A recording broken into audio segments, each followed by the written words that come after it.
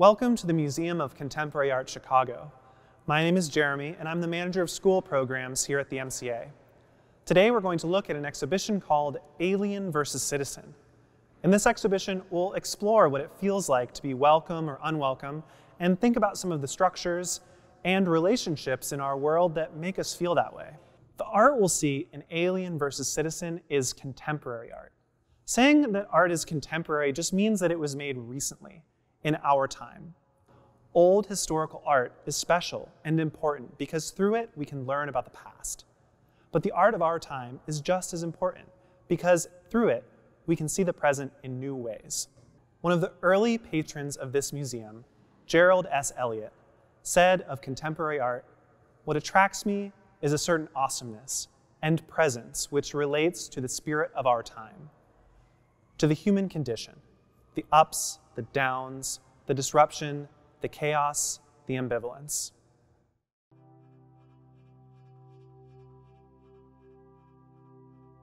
We'll be approaching art that way, not by trying to dig into its history or the biography of artists. Instead, we'll look for ways that art can inspire us to engage with ourselves, one another, and the world we share. We'll look at 4 artworks in Alien vs. Citizen and consider the many different ways we decide who belongs. Some of the activities we'll be inviting you to do will take more time than we'll provide. Feel free to pause the video or revisit them later. In addition, we'll be sharing some instructional footage from the Mid-American Council for Authorization to help you figure out your worth.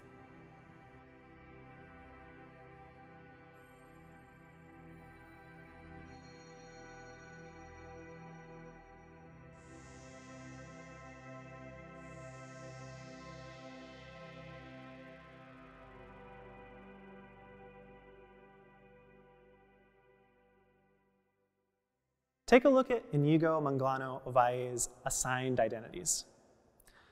The prints all look the same, but each individual is unique and different. Do any of the people in these prints remind you of people that you know?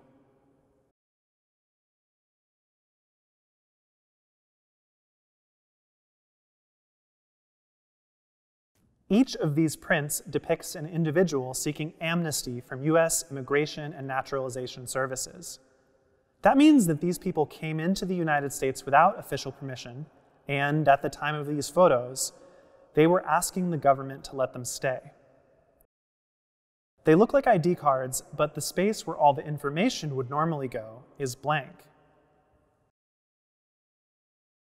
Why do you think Inigo decided to leave all of the information that would normally go on ID cards off of these? Would you feel differently about these people if all of that information was here? Things like birthday, height, nation of origin, weight.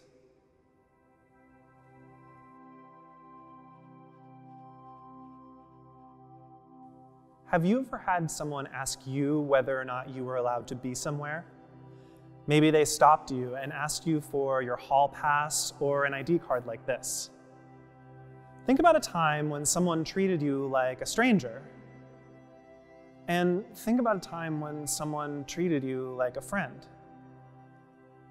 Find a friend or a family member and talk about that. Talk about your interactions with people in authority. Share one time when someone treated you like an intruder or a stranger. Then, share another time when someone treated you like a guest or a friend. Talk together about those experiences.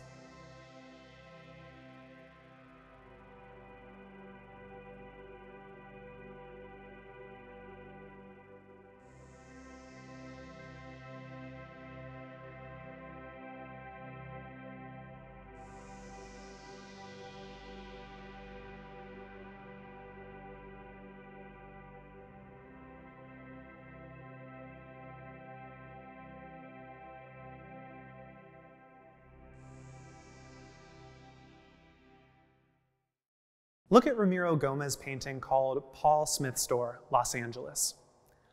At a glance, this painting almost looks abstract.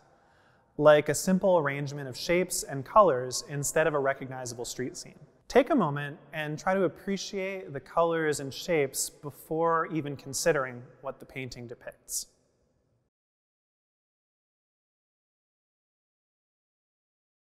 Paul Smith is a luxury clothing brand. Its Los Angeles store is located in an expensive shopping district. It's the kind of place you might expect to see celebrities buying $300 t-shirts. In this painting, there are a couple notable things that interrupt the building's clean shapes and splashy color.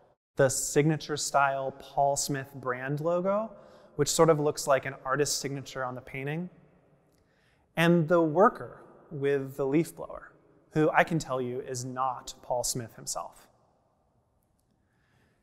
In a typical image of a storefront like this, you might expect to see the designer or maybe a model or a flood of hip customers. Why do you think Ramiro Gomez decided to put a landscape worker right in the middle of this painting instead?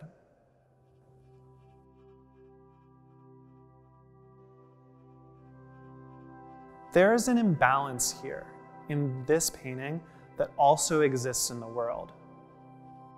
We all rely on each other's work to live well, but not all kinds of work are equally celebrated, respected, and valued. Let's pause for a moment to reflect on all of the labor that makes our lives possible. Wherever you are, find a stable position where you're comfortable. Take a few deep breaths, in deeply and out slowly. Think for a moment about all the things that make our lives easier and more pleasurable than our great-grandparents' lives.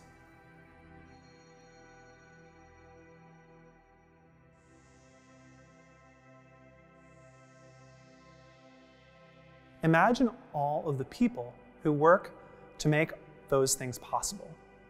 Instead of celebrities or brands, try to really see those people who do the daily work of caring for our world.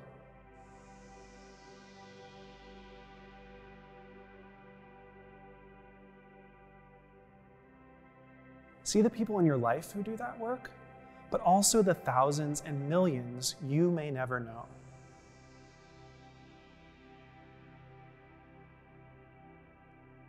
In this moment, find gratitude for those things in your life and offer that gratitude to those who make our world possible. How else can we better value them?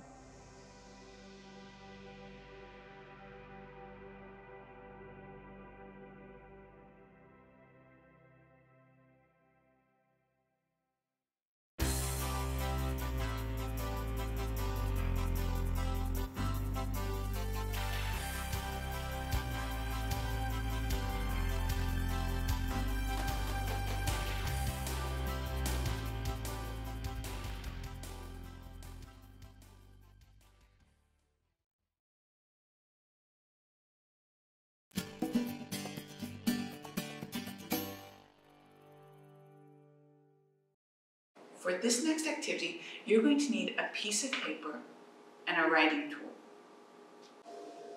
Find a comfortable seated place to work. While sitting, begin to relax your body and notice your breath. Be present with yourself. Think about who you are and the things you've experienced the last few years. Think about your body and its journey and how you communicate with each other. In this moment of reflection, write a list of all the things you're proud of yourself for. Things you've overcome, moments of celebration, relationships, etc.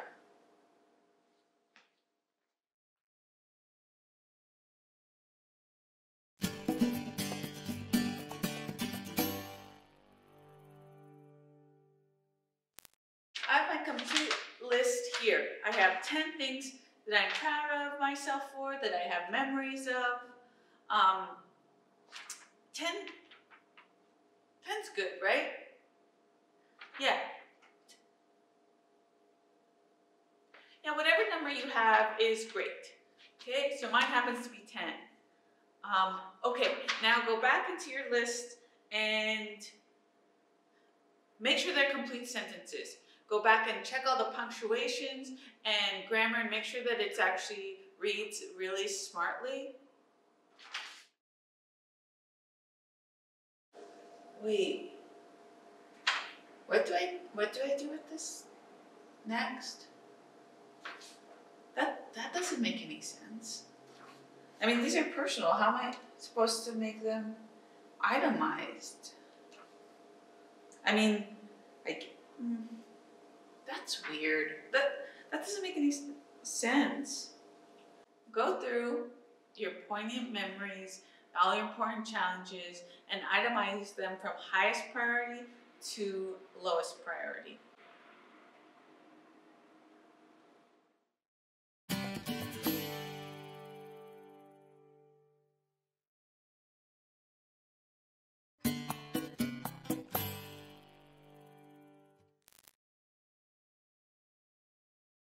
Phase 1. If you wrote no in Form 3, skip this phase. Go through the list putting a star on the items that could help you elevate your position in general. Please scan and provide a wet signature.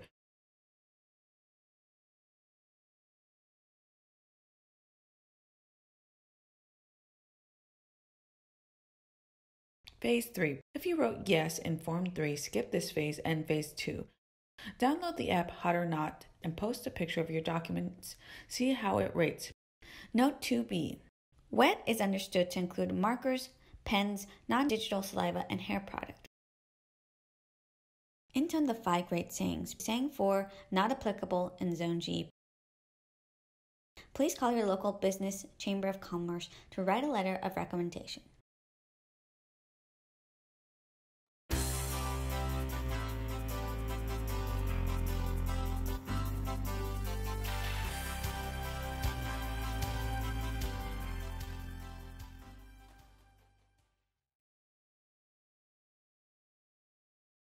Take a look at DPS number 9, Pomegranate by Eric Wesley. Status reports like this one are used to track someone's work, hour by hour. Maybe you use something like this to stay organized or to report back to your teacher or your manager. Whether fair or not, productivity and efficiency, how quickly we get things done, are common ways to measure someone's worth. How do you feel about that big splash of pomegranate that ruins an otherwise orderly page? I'm sure you've spilled something on an important document before.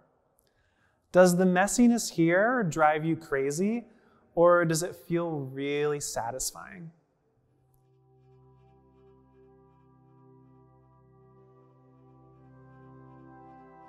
Leisure, playfulness, a little bit of chaos, all of these can feel like they don't belong in a society that values orderly work. The pressure to keep up, to keep track, can be a lot. Here, it looks like Eric did nothing today. Instead of checking boxes, he ate a pomegranate and made a mess. Deliberately doing such things is a great way to find yourself again if you ever get lost in the daily grind. Let's try to do that together. Get some paper. If you have some old worksheets or documents, great. Maybe consider some things that were destined for the waste bin. Then make a beverage, a cup of tea or coffee. Maybe find some messy fruit. Once you have all these things together, play instead of working. Do it mindfully.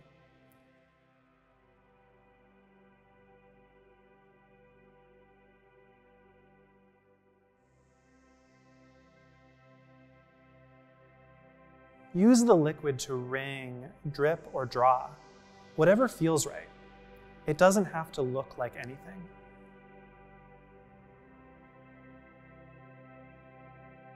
Explore with the liquid like it's paint.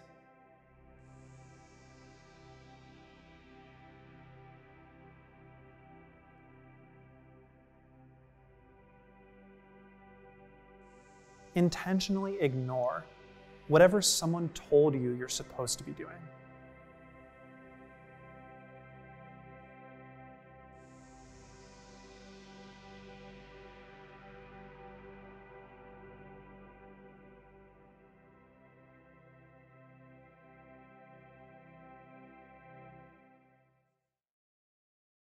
Take a look at Untitled Black Love by Carrie Mae Weems.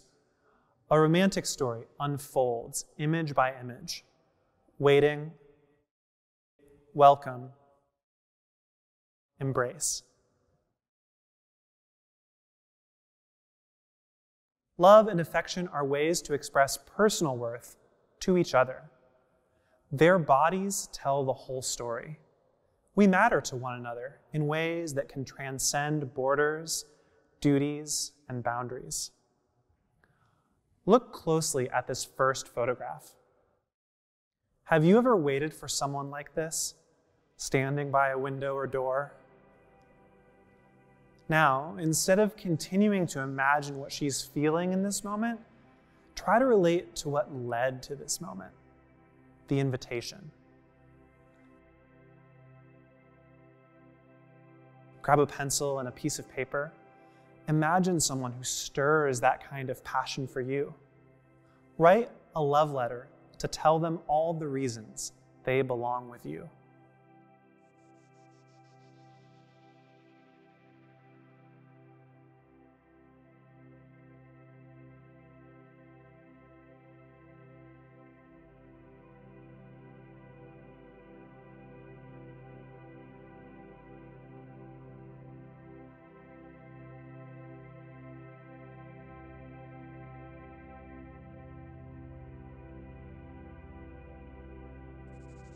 You don't have to send it, but you could.